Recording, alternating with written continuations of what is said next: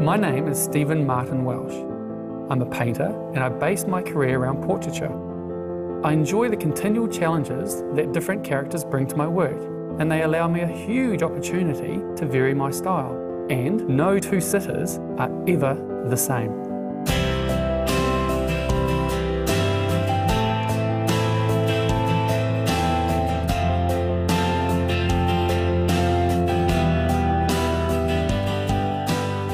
Today on The Sitting, I'm meeting a pair of New Zealand's finest acting talents. My first guest is Peter Elliott, one of New Zealand's most engaging and hard-working theatre and TV personalities. Also joining me is George Henare, another multifaceted New Zealand actor of international renown. Now, I'm keen to delve into the struggles and challenges of their craft.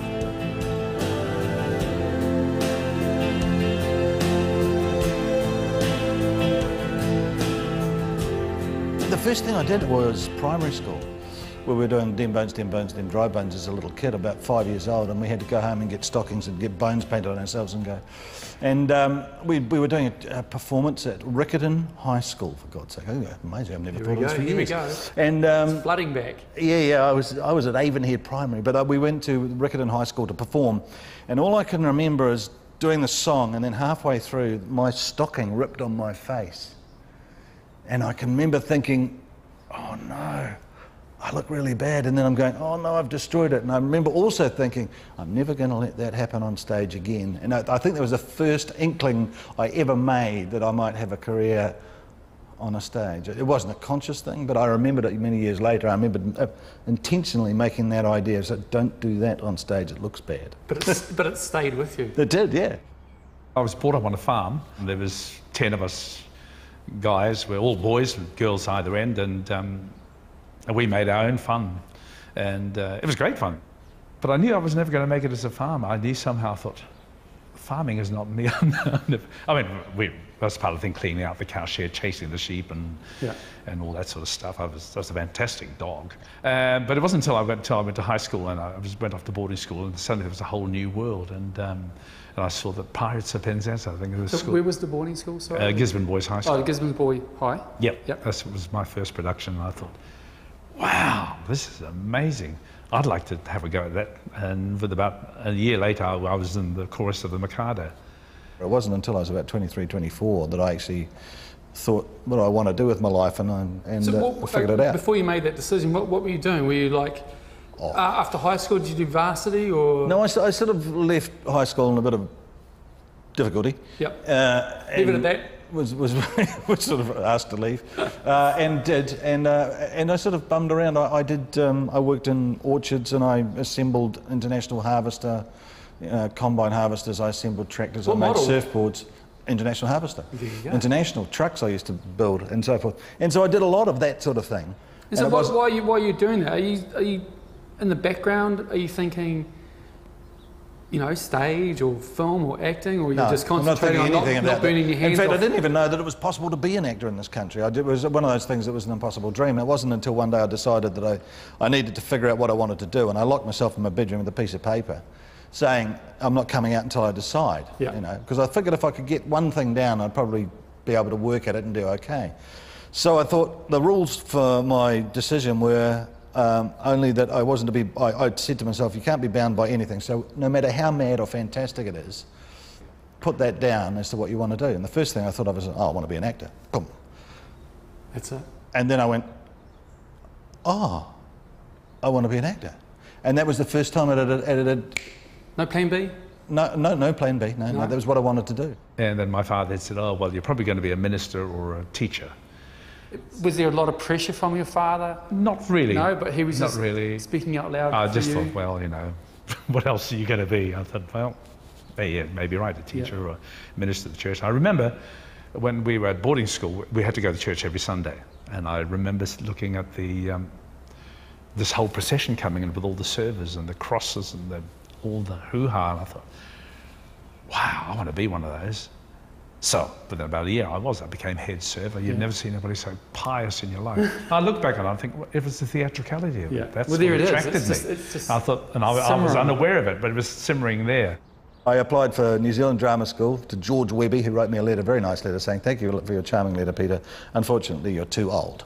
Try your local theatre." And how old were you? 23. You're too old. No, I was too old. Try your local theatre. So I did. I went to the Court Theatre in Christchurch and sort of worked as an apprentice at the Court Theatre for the next 3 years. So. And what was their main production line? What did they specialise in? Oh, we did everything that was going. Gamut. Absolutely, everything from modern plays to Shakespeare to Restoration comedy to Acheborn to, you know. Did you have a favourite that you like when it came up on the schedule? You were like, oh, I'm really looking forward to doing that.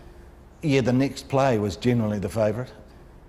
Dedicated bunch of people, like this. Absolutely, We're just and in fact, it was a company. We're going to sacrifice and do it, and yeah. Well, you worked at a company of dedicated individuals who were absolutely passionate about their craft, and as a consequence, you lived, breathed, and slept theatre. That's all you did, and as a consequence, I mean, I learnt the craft on stage.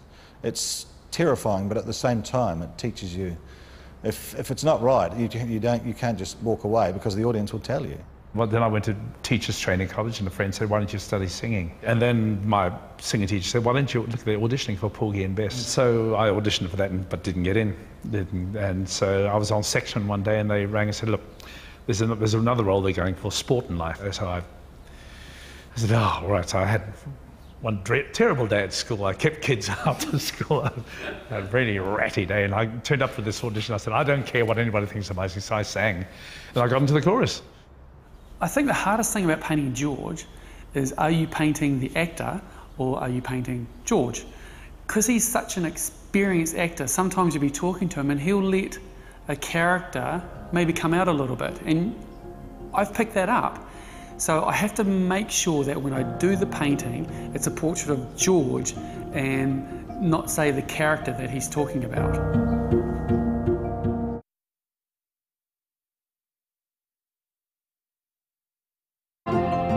A question that I've actually always wanted to ask you, being an actor, playing an intense role, have you ever lost yourself in that role, like after filming was finished? Only once. I mean, only with a stage show, not when the filming. Actually, when the production finished at night, yeah, it was Othello, playing Othello, and that was one of those very, very intense roles.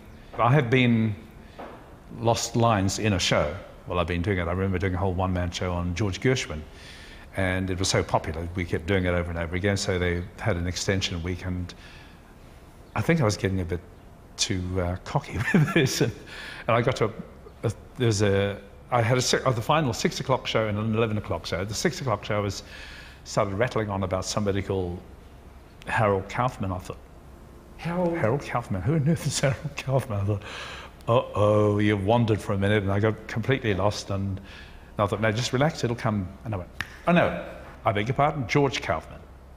So I went on and on. And at the same time, 11 o'clock performance that night, the final show, it was packed out with all the theatre people and whatever, and I got the same spot and drive and could not think of even George Kaufman. A few years ago I had an accident on a beach and was knocked out and got fairly serious concussion just before an opening night. And I had blackouts for the 2 previews beforehand. And I was sitting on stage doing a show called Art, and I was sitting very similarly to this. Right. And I just went completely blank. And I went, I don't know who I am, I don't know where I am, I don't know what time it is. All I know is I'm supposed to say something and there's an audience sitting there, and I freaked. Oh. And I was about to say, look, I wish the floor would open up and swallow me and disappear. And everybody's very quiet, I could see them. And I could walk down those stairs and leave this theatre, probably never get work ever again. And I thought, oh no, I know, I'll do one of those theatrical speeches where we say, ladies and gentlemen, there comes a moment in an actor's life where, you know, his memory fails. Yeah. But the pianist turned to me and said, Harold Kaufman? I said, no, George Kaufman. And I was back on. And that's it. Boy, that was heart-stopping stuff. I freaked so badly I couldn't remember how to get back. Just think about what the next line was and look at the boys on stage. I was actually just sitting there completely bewildered. So I had to call out to the stage manager, Frith, and say, line please, which I never done, and you can't do in New Zealand theatre. There isn't anyone there generally, but I knew Frith was there, and she fortunately threw me the line. And I threw it into the mix and then sort of carried on, and that was the preview. But the preview had an audience, so I thought, oh, it's all right. I've had the big screw up, it won't happen again. Yeah. Well, the second night it happened again. Same place, same sort of thing. And I'm going, oh my Lord. And so opening night, of course, I can't figure anything out. But I've got a fantastic memory. Yeah. You know, well, I've had a fantastic memory. It's not so great anymore. But and it was one of the things I prided myself on. You know, that I was able to recall and facts and figures and bits and pieces and so it was frightening to know that something had happened into the brain that meant that the capacity for remembrance wasn't there. In fact, the capacity for remembrance is there, but the capacity for fear to overcome it was the first time that it actually did that. Do you know of a role that you haven't played but you're quite desperate to play, or have you done it all? I think I've done a huge variety of roles, which has been more satisfying for me, is to play all the different roles. Now, there isn't a role that I sort of hankered after. Yeah. I just like to see what comes, even roles that I've seen before, and I thought, oh, that's never appealed to me. Like Frankenfurter. I thought, Frankenfurter, well, it's fine, it's interesting. And then so I got to play it, and I went, wow, oh, I can see other possibilities here. So you sort of put your slant on it. And once you're out and the stage is rolling, you get, the energy flows through you, and the audience feeds you, you feed the audience, and something magical occurs between you. It's a glorious, transcendent thing. And when a play is flowing... So it's quite physical for you? Oh yeah, it's physical, mental, spiritual. It's completely involving. And when it's working and the play is rolling and you're on top of it and you are the focus, the searchlight beam of what is happening next, shrinks to where it should be, to about sort of a headlight torch on the track saying this is next, this is next, this is next, instead of a searchlight going, what the hell's coming up? If you can get that down to a normal size so that you can just, then the process becomes joyous and blissful. And the audience picks up on that, and I'm aware that I have to walk on stage and look completely and utterly calm. Like, stand by everyone, I'm the professional, I know what I'm doing. Yeah, and most of it's bullshit. But I know that I have to put that across, because if they feel relaxed, if they calm down, if they go, I can trust this guy, then something, it's an intransmutable sort of thing, immutable sort of thing, you can't find it. But it happens between us. And if there's a trust element that occurs, it just says, look at me, it's all safe. And they go, okay, we're in the hands of somebody who can deal with this. Then we go, okay, it's fine, and something remarkable happens. When I look at Peter, I see a very open face, a face of an open person, and I want the work to reflect that there's a softer, honest, accessible quality he has. I'm looking forward to it.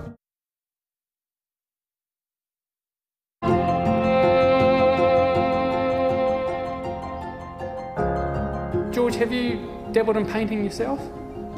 Yes, very briefly. Yeah? Actually, I whet my appetite. It was for a school charity thing down in Christchurch. Typical me, I like a challenge. So I went off to the gallery and had a good look around, and I mean, I've always liked abstract art, and I started painting this thing, and the director of the theatre came down and he said, what are you, oh my goodness, stop there, don't go any further. I said, what? He said, that looks fantastic. I said, really? Oh, okay, fine. Okay, fine. So I parked it there, put a notice beside it saying, please don't touch, painting's wet. Came in the next day, there's another note sitting right there saying, so sorry, slipped on the mat, cleaner. And the mat was miles away, and the painting had been just a big, I think they were trying to wipe out what they must have touched it to see if it was wet. And of course made a big mess of it, and then panicked. And so I thought, oh, now what do I? So I fiddled around, I fixed it all up, and then I turned it around and went fiddle, and then I thought, this looks like absolutely nothing on earth. But I love the texture of it, so I turned it again and went, wow. That's it. I don't know what that is. That's it, I'm signing it. So I scratched my name in it and sent away, and then some guy bid $700 and was going to go up to $1,000 for it, and wanted to know the pedigree of the artist and where he trained. Did he train in France? I said, no. It was a collaboration between myself and the cleaner. Yes. I think that's all I'm going to do on it today. I can really see it taking form. So that's us. George, thank you so much for coming in. Thank you. It's been a real pleasure. We'll get you back in when it's done. Yep. Have you ever painted? Yeah. And how did that turn out? Or have you dabbled in a few times or just done a one-off? I paint occasionally at home. And there's a moment when I put paint on canvas it's like, I suppose it's a role. I just switch into painter. I'm not a painter. I'm not a trained painter or anything like that. But I love the process of doing it, and I've even given a couple of artworks to some friends of mine. But I can't paint just because somebody says so. But I can paint for somebody else. I'm really happy with the way it's coming. I've blocked you in. I've got you in position. My composition is sorted out. Thank you so much. It's pretty easy. It's not a hard process. Okay. It's good. So we will get you back in when it's done, and we'll do the big grand reveal. All right. Look forward to it.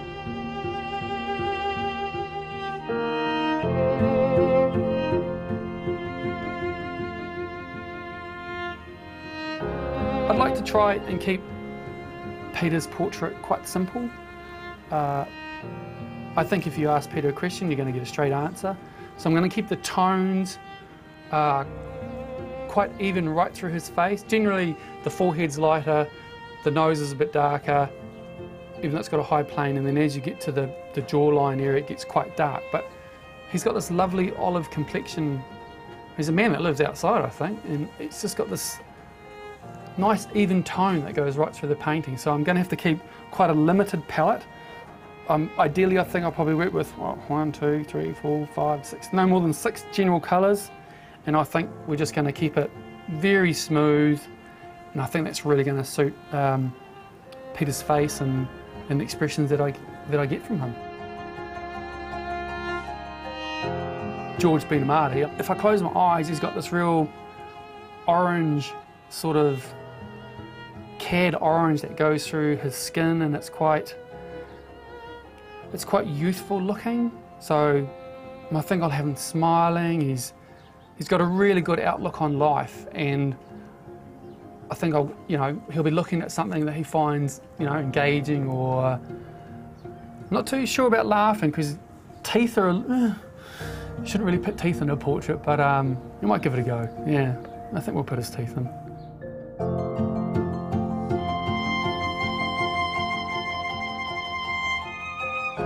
Follow me. Yes. We'll just come and stand here. And if I can just position you just here. Right, I'm going to go back. I'm going to put the painting on the easel. Whatever you do, don't turn around just yet. This is like an opening night, isn't it? Very, very similar.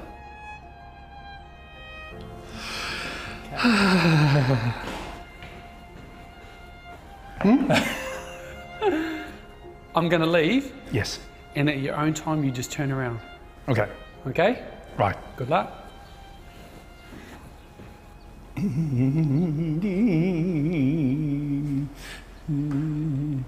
Oh my goodness. Wow. It's not what I expected at all. That's great. So I was looking at the eyes actually. For a minute there, the eyes there. Didn't realise he got so many teeth. Is that what you think of me, is it? That's how I see it. That's great, that's great. I mean we never really know what we're like. I mean, what you see in the mirror, what you see on photographs and everything is never what you think you look like. Yeah. And it's interesting to see it through somebody else's eyes. That's the greatest thing about what I do, is I can show you what I see. Yes. And I have that many teeth. Okay. How are you feeling? A little trepidatious, yeah. Okay. I am. Well, I won't hold you up any longer. Okay. I'm going to go back, put it on the easel, and I'm going to come back. So just wait here for a second. Okay. Oh my God, this is nerve-wracking. I'm going to walk out. Okay. And in your own time, just turn around. Okay. All right? Yep.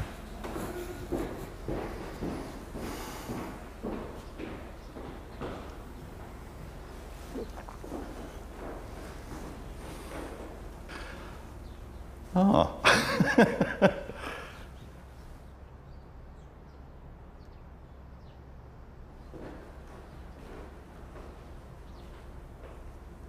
When you get this close, there's a sort of a watchfulness about it, really. There's almost a duality, like there's a sort of it's a bit foxy because the mouth is sort of smiling, saying everything's safe, but the eyes are going, what's going on? It's quite clinical. Buddy, All right. that's lovely. Good. Yeah. What I was astonished by is that I look quite gentle. Were you very open? Right. When we had our chat, Yeah. you were very open, you were very forthcoming Yeah. and at ease. Even some of the stuff you're talking about is hard, you're still at ease talking about it. Yeah. Thank you. Thank you. No, Good man. it's lovely. It's good. It's not at all what I expected. That's the. What did you expect? Well, I don't know. Because you've seen some of my other work. Yeah, and I Yeah. expected to be a little harder, a little more pushy, you know.